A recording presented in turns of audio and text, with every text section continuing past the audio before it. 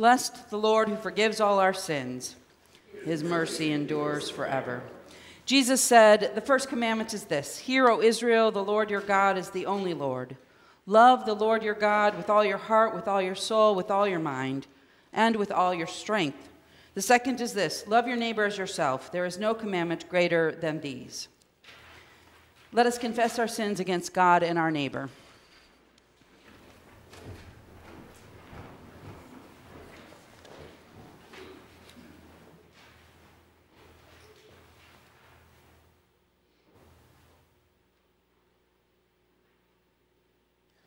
Most merciful God, we confess that we have sinned against you in thought, word, and deed, by what we have done and by what we have left undone.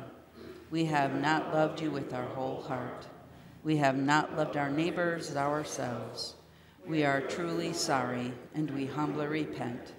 For the sake of your Son, Jesus Christ, have mercy on us and forgive us, that we may delight in your will and walk in your ways to the glory of your name. Amen. Almighty God, have mercy on you, forgive you all your sins through our Lord Jesus Christ, strengthen you in all goodness, and by the power of the Holy Spirit, keep you in eternal life. Amen.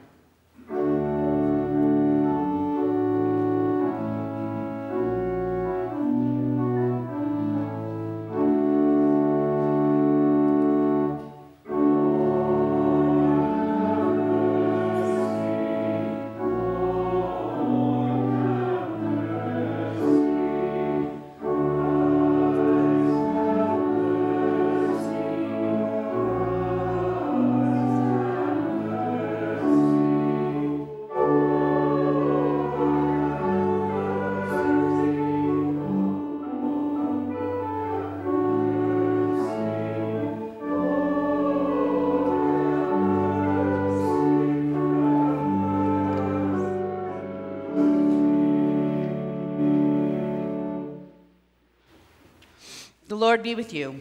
And also with you. Let us pray. Almighty God, whose blessed Son was led by the Spirit to be tempted by Satan, come quickly to help us who are assaulted by many temptations. And as you know the weaknesses of each of us, let each one find you mighty to save. Through Jesus Christ, your Son, our Lord, who lives and reigns with you and the Holy Spirit, one God, now and forever. Amen. Reading from the book of Genesis.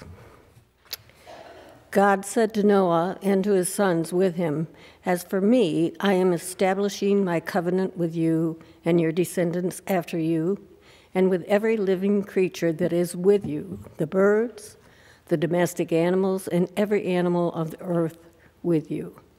As many as came out of the ark, I establish my covenant with you that never again shall all flesh be cut off by the waters of a flood. And never again shall there be a flood to destroy the earth." God said, "This is the sign of the covenant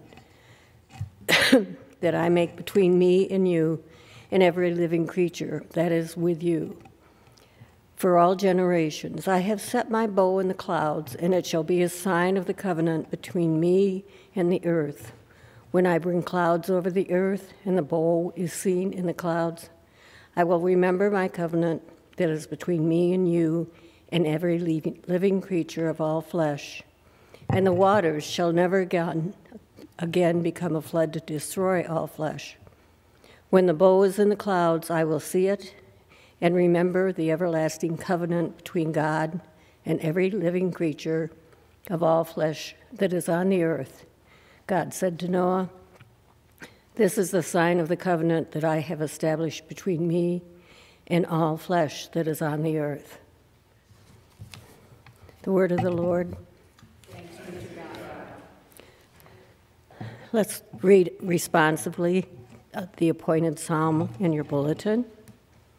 To you, O Lord, I lift up my soul. My God, I put my trust in you. Let me not be humiliated, nor let my enemies triumph over me.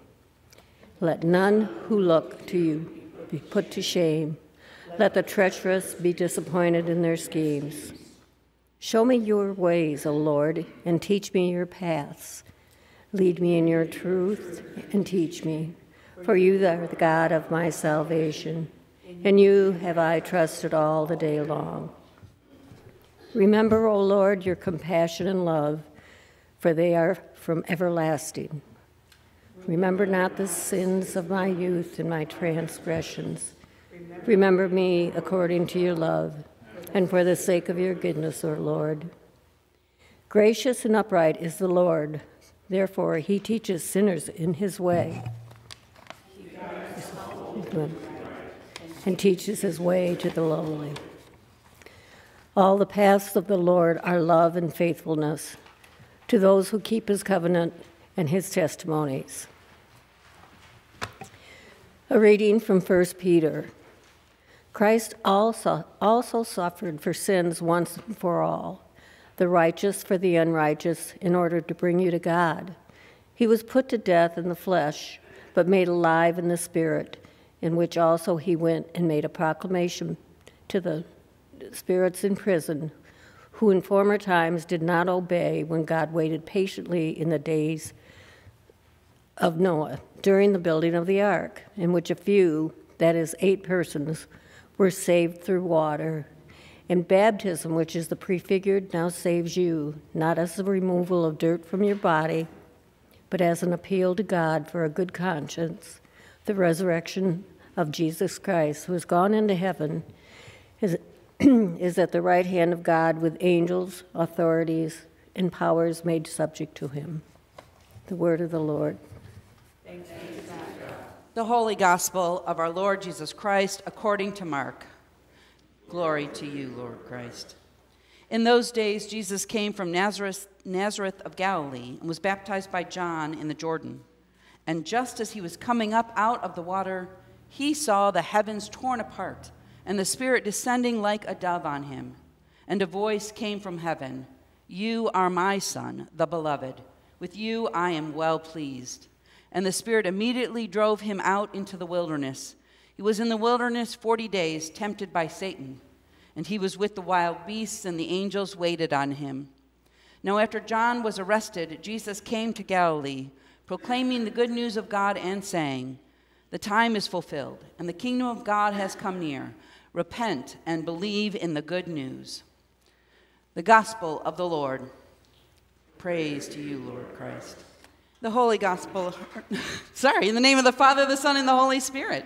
Amen. You can tell Melissa's not here. I don't know my job. This first week in Lent, we hear the final scene of the narrative about Noah and his family. The flood and the promise, destruction and hope, despair followed by joy. If we go back to the beginning of this story, we remember that God despaired that creation itself was going against what God had intended. I will often speak of this idea, creation going against God's will, as the world being broken and in sin. So think of it this way. Rain is good and needed. Food grows, beauty erupts when rain comes down and waters them. Yet too much rain and the crops rot or the flowers drown. And even more rain brings destruction to property and human life lost. When God created the world, this was not the intention. Rain was beneficial and only beneficial. Yet because of sin, even the world was acting against God's will or God's intentions. And humanity was killing each other and living with hate and fear rather than love and brotherhood and sisterhood. Sweeping words are used in the story at this point: wickedness, evil, corrupt, violence. The world and its creatures were acting against their own best interest and against God's will through wickedness, evil, corruption, violence of all types. God saw what was happening and sought to change the direction or trajectory of the world. God wanted to get back to what was intended. God was grieved by the very ones God loves. God is not vengeful, but broken-hearted. We hear this story and we want to believe that our faithfulness will mean that God will not destroy the world in some other horrific fashion, but rather it is the story of God's faithfulness and desire that we live God's intention of love, unity, and hope, not how faithful we can be. We can see around us that even as we are faithful and living as best as we can, the world is a mess. Not God's doing, that brokenness still. We too can see how even the world is not as God intended or willed it to be. The story is not about how God sends the evil or all the rest of humanity besides Noah and his family to hell. That's not the point of this story. The point is that God's heart is for God's people to live differently, and that the world would not act against that, but be a part of it. And well, that was not happening. There was a crisis in God's heart here. God created all that was and declared it good and very good. And at this point, it's not good and not very good. God was sick, stricken. In our book study, Life After God, the author talks about God's invitation to be a part of God's dreams and hopes for us and the world. God does not dictate or treat us like puppets, nor does God have a set plan that we must follow along. God intends good and invites us into that intention. In the story, God enters into the situation in order to move it toward that intention, toward good. God wrestles with judgment and the bone-deep desire for God's people to live without suffering. We have to wrestle here with the idea in the story that God changes God's mind. God blots out the world, except for those who are on the ark and the animals. God sees how this has caused suffering and doesn't bring about the hoped-for outcome. The flood, the do-over, doesn't create a new people that do not sin and a new world that isn't broken. So God hangs a rainbow in the sky as a symbol that God will not do this again. He will work in new ways. God vows to work with humanity. He will endure the sinfulness and brokenness of the world and enter into its suffering. God will be patient, and his enduring love will last forever. Just as water droplets break open light into a spectacular bow of color, God has broken open God's heart into a spectacular show of love and hope. God's grief, spoken of earlier, will not bring about judgment and destruction, but rather encouraging humanity and the world towards God's intention and God's faithfulness through it all. I am often frustrated by people using Noah's Ark as decorations for the nursery at church or an infant's bedroom because it glosses over the destruction and the struggle that went on. Right now, I'm rethinking that a little bit. Yes, the destruction was there and that God did bring about judgment, but as an act of wanting so much more for the world and humanity. And that promise of entering into the morass of life and promising not to flood the world again is life-giving for us, God's children. There is joy in that promise, even as the world still works against God's dreams for it.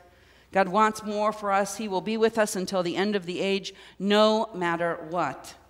Those who are created in God's image in the beginning are the same ones who are now, even when they sin and move against the will of God, are in God's image. Which brings us to our gospel reading. A story of water, word, and love, as the story of Noah is. God has been looking at the brokenness of the world, entering into it and moving God's people toward a particular goal, the kingdom of God, where love, unity, and life blossom, and God moves again to change the trajectory of the world. This time, God physically comes into the world. Jesus is born to live in the morass, experience the pain as human, experience love from that perspective as well. This entrance is different because Jesus walks on earth as a human, both God and human. It is hard for us to understand, and it blows our mind that God would love the world enough to seek it out this way. We come into a different story about water and hope and life. Jesus enters into the Jordan and is baptized by John. Jesus doesn't need this baptism like we need it, but needs it as a part of the revelation of who he is and what God wants. In Mark's telling of the story of Jesus' baptism, Jesus alone hears the words God speaks. You are my Son, my beloved, with whom I am well pleased. We become a part of a private moment between the Father and the Son. God's heart breaks open in the birth and life of God's Son living on earth. The beginning of Jesus' ministry or path to the cross is in the waters of baptism, followed by 40 days of temptation in the wilderness, a crash course in living as a human and understanding humanity from our perspective. Mark doesn't go into detail, but mentions that the angel served Jesus just as Peter's mother-in-law served those in her house when she was healed from a life-threatening fever. And we can see how Jesus' entrance into the story brings struggle in its own right. John is arrested right after. The struggle to move towards God's hope for humanity continues. Over these 40 days of Lent, where we reflect on our own sinfulness and the brokenness of the world, we will also hear God whisper, "Follow me. Live in love and unity. There is joy to be had. Joy as a feeling, joy as a discipline in our lives, and joy from the hope of salvation." This week, keep the colors of the rainbow foremost in your mind as you go about your daily life. Notice what brings color to your life. Not just color that we can see like red, orange, yellow, green, blue, and violet, but depths of joy, fulfillment, hope, and love. 2 examples I will give you to help you think about what bringing color into your life might mean. First, the color or depth of joy, fulfillment, hope, and love of children. Like God, we can celebrate when our children live good and faithful lives, and we can grieve when they struggle or get hurt. That brings depth and color to our lives. Second, pets. Pets bring color and depth to our lives. There is no comparison to the love of a pet that a pet gives us each and every day. A dog greeting you with a wagging tail when you return home from a long day. A cat that curls up on your lap bringing warmth and love. There are so many other ways we can think about this, like music, art, prayer, walking, talking with someone we care about, even silence, where we focus on our breathing and the breath of God. Seek those things out. Take note of each thing that brings color or depth. I'm receiving the prompts from UTO for things to be thankful for each day in Lent. I signed up in November during that month, and they've just started it up again for Lent. And some of the prompts are interesting so far. Give thanks to God for technology, your phone and computers, right? Give thanks for your laundry machines and soap, right? But they do bring us depth, right? They can become a part of sin just like anything else, but they do bring color and depth to our life. And when we notice these things, we can give thanks to God for God's promise to be with us always, and for the color God gives our lives. And when we gather in this space, notice God's faithfulness to us until the end of the age. Jesus' life, death, and resurrection brings real change in the world. Through Jesus, we can move toward God's intentions in the world. We can come back and ask for forgiveness when we stray, and God will set us on the path again. God's faithfulness endures, and his promise shows us the way. Let us confess our faith with the Nicene Creed. We believe in one God, the Father, the Almighty, maker of heaven and earth, of all that is seen and unseen. We believe in one Lord Jesus Christ, the only Son of God, eternally begotten of the Father, God from God, light from light, true God from true God, begotten, not made, of one being, through him all things were made. For us and for our salvation, he came down from heaven. By the power of the Holy Spirit, he became incarnate from the Virgin Mary and was made man. For our sake he was crucified under Pontius Pilate. He suffered death and was buried. On the third day he rose again in accordance with the Scriptures. He ascended into heaven and is seated at the right hand of the Father. He will come again in glory to judge the living and the dead, and his kingdom will have no end. We believe in the Holy Spirit, the Lord, the giver of life, who proceeds from the Father and the Son. With the Father and the Son, he is worshipped and glorified. He has spoken through the prophets. We believe in one holy Catholic and Apostolic Church. We acknowledge one baptism for the forgiveness of sins. We look for the resurrection of the dead and the life of the world to come. The prayers of the people. With all our heart and with all our mind, let us pray to the Lord, saying, Lord, have mercy. For the peace from above, for the loving kindness of God, and for the salvation of our souls, let us pray to the Lord. Lord, have mercy. For the peace of the world, for the welfare of the Holy Church of God, and for the unity of all peoples, let us pray to the Lord. Lord, have mercy. For our Bishop, Douglas Sparks, and all the clergy and people, let us pray to the Lord. Lord, have mercy. For our President Joseph, for the leaders of the nations, and for all in authority, let us pray to the Lord. Lord, have mercy. For the city of Elkhart, for every city and community, and for those who live in them, let us pray to the Lord. Lord, have mercy. For the good earth which God has given us, and for the wisdom and will to conserve it, let us pray to the Lord. Lord, have mercy. For the aged and infirm, for the widowed and orphans, and for the sick and the suffering, let us pray to the Lord. Lord, have mercy. For the poor and the oppressed, for the unemployed and the destitute, for prisoners and captives, and for all who remember and care for them, let us pray to the Lord. Lord, have mercy.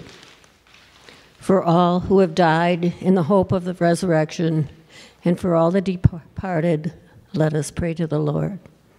Lord, have mercy. For deliverance from all danger, violence, oppression, and degradation, let us pray to the Lord. Lord, have mercy. That we may end our lives in faith and hope without suffering and without reproach, let us pray to the Lord. Lord, have mercy. We ask your prayers for our presiding Bishop, Michael, our Bishop, Doug, and LCA Bishop, Bill. We ask your prayers for the Anglican province of the Episcopal Church of Sudan, St. Paul's, Munster, and St. Thomas, and Santo Tomas, Plymouth, and Mount Mother Bernadette Hartzau. We ask your prayers for St. John's Treasurer. We ask your prayers for our companion diocese missionaries, for the armed forces, for first responders and medical professionals, for peace workers, prisoners, and the unemployed, and for all who have COVID, for Ukraine, Russia, Israel, the Palestinian people, Hamas, the Armenian people, and Azerbaijan. We ask your prayers for Bishop Curry, Odette, Ed, Beth, Richard, Robin, Denise, Phil, Jan, Adler, Kenny, Jamie, Brian, Joy, Jim, Richard, Brett, Ann, Jane, Kathy, Devin, Douglas, Brian, Mike, Cheryl, Pam, PJ, Scott, Drew, Brent, Will, and all who suffer chronic illnesses, and all those who in this transitory life are in trouble, sorrow, need, sickness, or any adversity.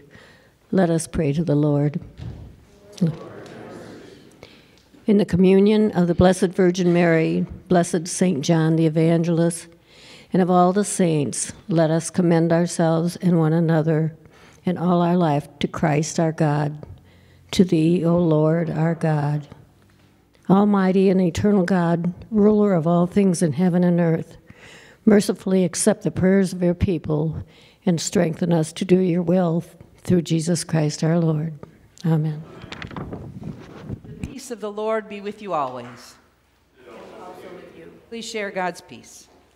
It is good to be with you this morning. For those of you joining us online, let us pray. My Jesus, I believe that you are truly present in the blessed sacrament of the altar. I desire to offer you praise and thanksgiving as I proclaim your resurrection. I love you above all things and long for you in my soul. Since I cannot receive you in the sacrament of your body and blood, come spiritually into my heart. Cleanse and strengthen me with your grace, Lord Jesus, and let me never be separated from you. May I live in you and you in me in this life and in the life to come. Amen. Ascribe to the Lord the honor due his name, bring offering, and come into his courts.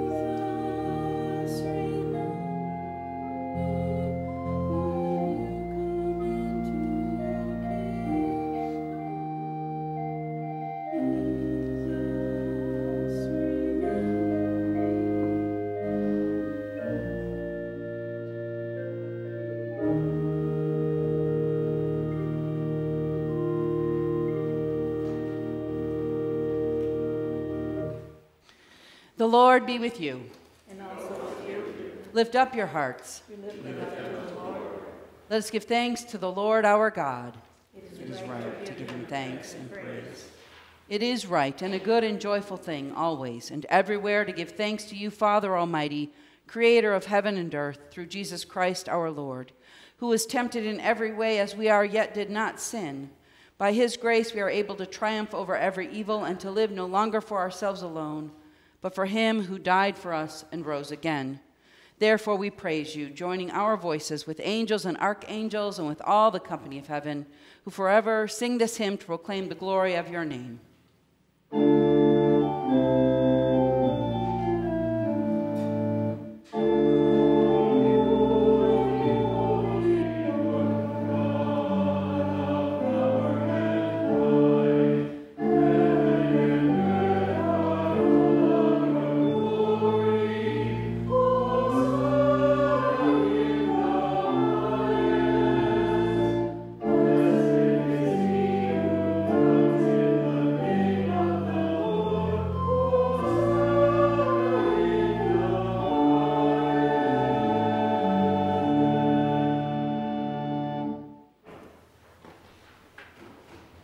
Holy and gracious Father, in your infinite love you made us for yourself, and when we had fallen into sin and become subject to evil and death, you, in your mercy, sent Jesus Christ, your only and eternal Son, to share our human nature, to live and die as one of us, to reconcile us to you, the God and Father of all. He stretched out his arms upon the cross and offered himself in obedience to your will, a perfect sacrifice for the whole world. On the night he was handed over to suffering and death, our Lord Jesus Christ took bread, and when he had given thanks to you, he broke it and gave it to his disciples and said, "Take, eat. This is my body, which is given for you. Do this for the remembrance of me."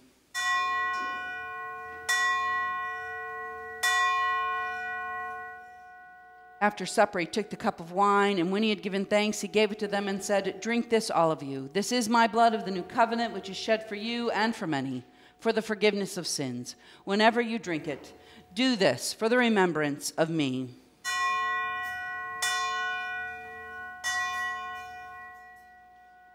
Therefore, we proclaim the mystery of faith.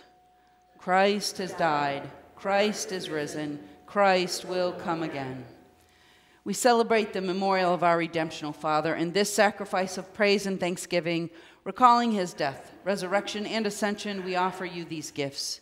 Sanctify them by your Holy Spirit to be for your people, the body and blood of your Son, the holy food and drink of new and unending life in him. Sanctify us also, that we may faithfully receive this holy sacrament and serve you in unity, constancy, and peace. And at the last day, bring us with all your saints into the joy of your eternal kingdom. All this we ask through your Son, Jesus Christ, by him and with him and in him, in the unity of the Holy Spirit. All honor and glory is yours, Almighty Father, now and forever. Amen. And now, as our Savior Christ has taught us, we are bold to pray. Our Father, who art in heaven, hallowed be thy name. Thy kingdom come, thy will be done, on earth as it is in heaven. Give us this day our daily bread, and forgive us our trespasses, as we forgive those who trespass against us. And lead us not into temptation, but deliver us from evil. For thine is the kingdom, and the power, and the glory, forever and ever. Amen. Christ, our Passover, is sacrificed for us. Therefore, let us keep the feast.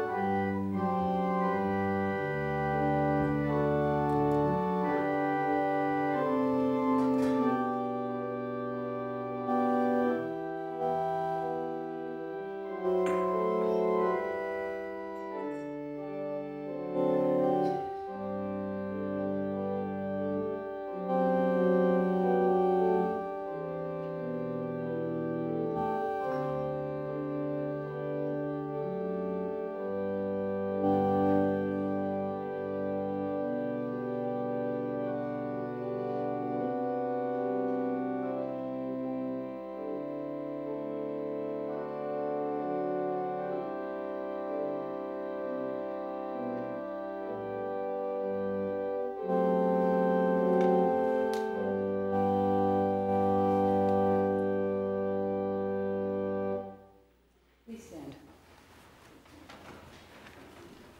Let us pray. Eternal God, Heavenly Father, you have graciously accepted us as living members of your Son, our Savior, Jesus Christ, and you have fed us with spiritual food in the sacrament of his body and blood. Send us now into the world in peace, and grant us strength and courage to love and serve you with gladness and singleness of heart, through Christ our Lord. Amen. The blessing of God, God Almighty, the Father, the Son, and the Holy Spirit be upon you and remain with you forever. Amen. Go in peace to love and serve the Lord. Thanks be to God.